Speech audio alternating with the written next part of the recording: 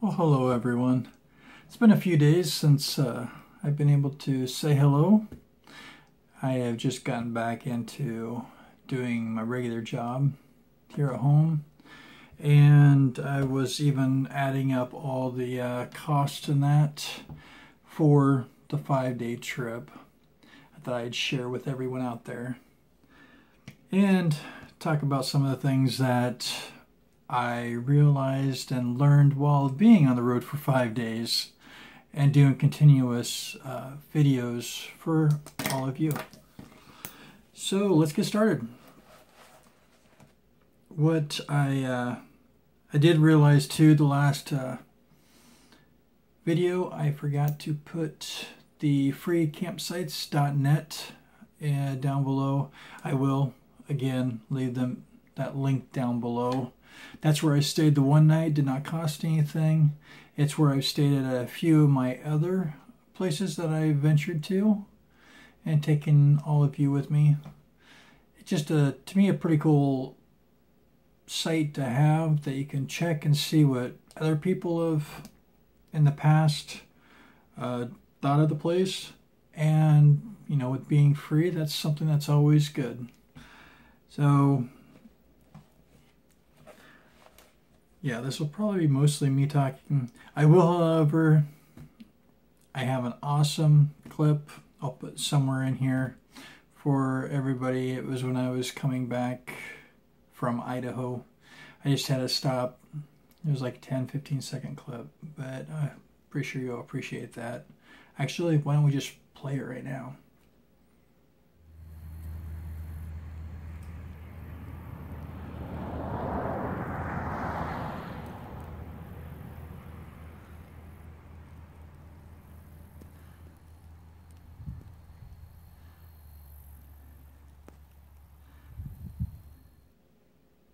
See? I don't know. There's something about a wheat field that when I was going into Idaho to film Idaho Falls, there was lots of wheat fields that were just blowing the wind. It was just wonderful to see. Coming back, 3/4 of those fields were already being harvested, which is good because of the blast of coldness and the snow that got in the areas of like Wyoming and Colorado, stuff like that. I think if I would have been a few days later, I would have been stuck over in that area a little bit longer, since they had I-80 closed in Wyoming the other day. So one of the things I forgot to do, I forgot to, of course, grab my Tiny Venturing shirt to, you know, have people ask questions. It's just interesting how some of the simple things you're like, oh, I got everything, and you're like, oh, I totally forgot that. I also forgot to add the time it takes to edit my videos, which when I was doing all the calculations, I'm like, okay, I need this to drive, I need this time to film, you know, 2 to 3 hours. I did not anticipate, hey, you know, I need 3 to 4 hours for video editing. Then it takes normally an hour to convert, and then I have to find somewhere that has really good Wi-Fi, a good speed anyhow, to upload. Which it came to be McDonald's, as you all know, was my friend. I did end up paying some at a truck stop. Problem is, when you pay the premium, I think a lot of people are probably on that, you know, streaming, doing whatever, and it took over 2 hours just to upload one of the videos. So that was something I learned. I also learned quickly that you had to go, and the things that you mostly needed up front, you found quickly what you wanted within arm's reach. Same thing with breakfast. I just started leaving my cereal box right in front, ready to go, clean out the bowl right after I got done using it. Just made it simpler and easier. Of course, you know, making the bed real quick made it a lot easier to crawl into at nighttime. I also found out that even though my shoes are really good for the hikes and everything, when you take them off at nighttime, yeah, they were quite strong. So I never had anything to diffuse that nice sneaker odor. So that was one of the things I was just like, yeah, it took a little bit to get used to. every night, but it slowly dissipated out of the air, and I was able to get to sleep. I did start out with 18 subscribers on the channel. Before I started this, I ended up reaching out to Facebook, and the night before I actually went, and I had actually only 15 people that were friends on the Facebook site for Tiny Venturing. Reached out to old classmates, friends, people that I know, and I am now at 69 friends on the Facebook, 27 subscribers on the YouTube channel, which is really cool. I had a little over 500 views when I first started the trip, and I think right now I'm like at 750. So thank you everybody that friended me on Facebook. It's great to see all the people that I went to school with, the friends, people that I was in touch with years ago when I did Facebook. But it's nice to see you all again. I hope you enjoy watching Tiny Venturing. If any of you have yet to subscribe, go right ahead and subscribe in that.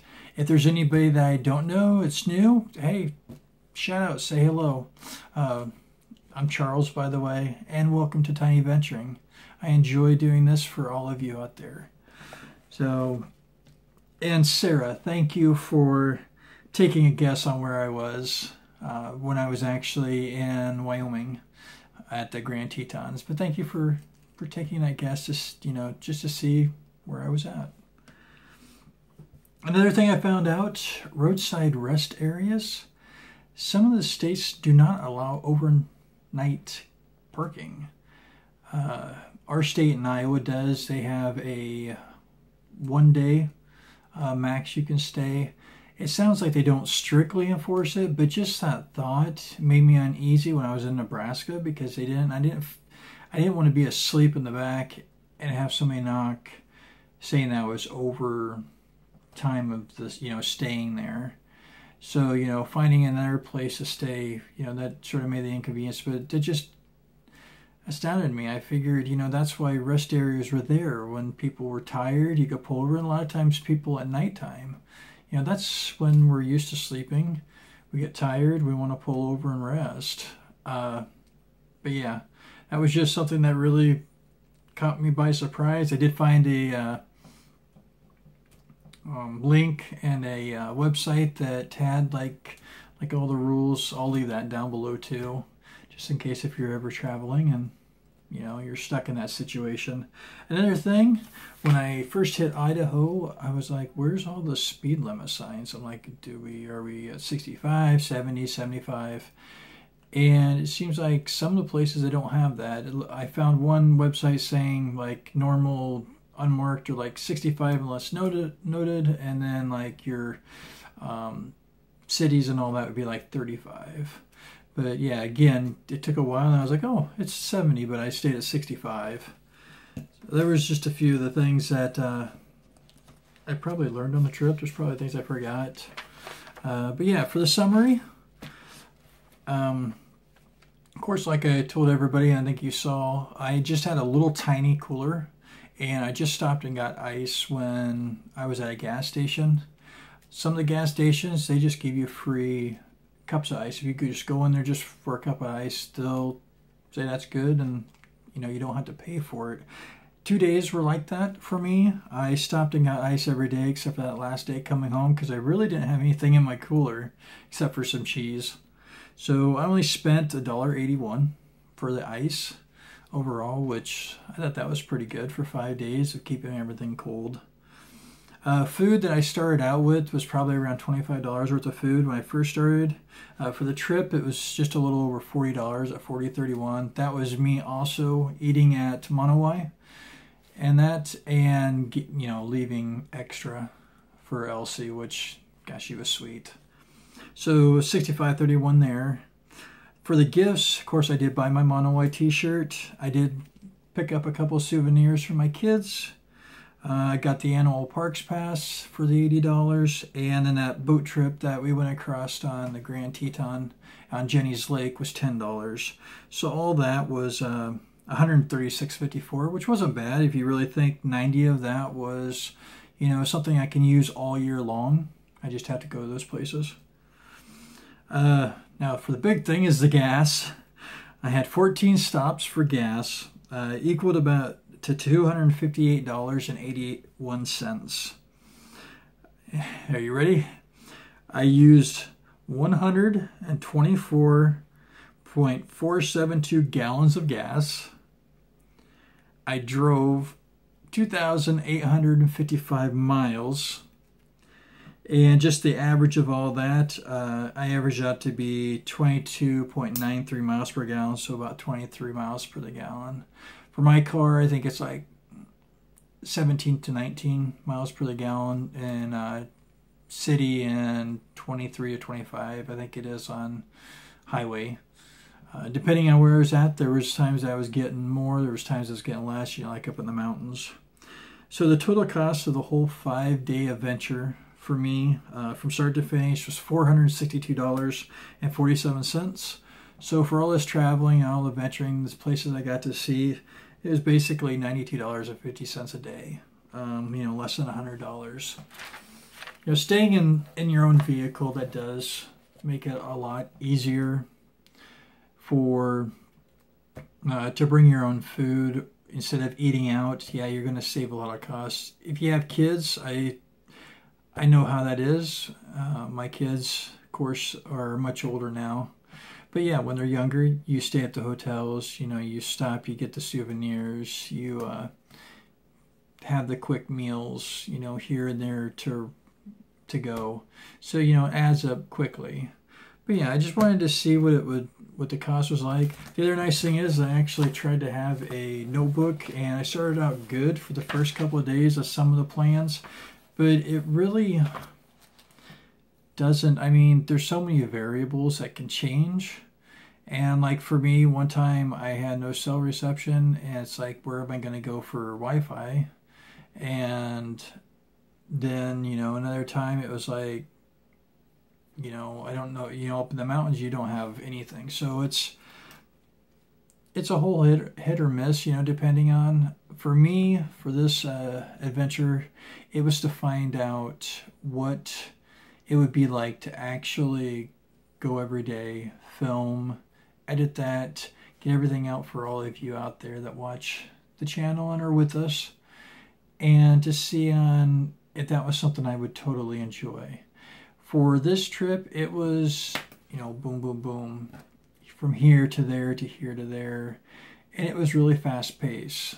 For me regularly to do it, I missed so many places that I would have filmed. I mean, towns that just really caught my eye. I really liked what I saw. I thought they were interesting, you know, if that was historical buildings, or maybe that was even like some of the tourist areas and how they had their towns set up, you know, because that's how they make their money.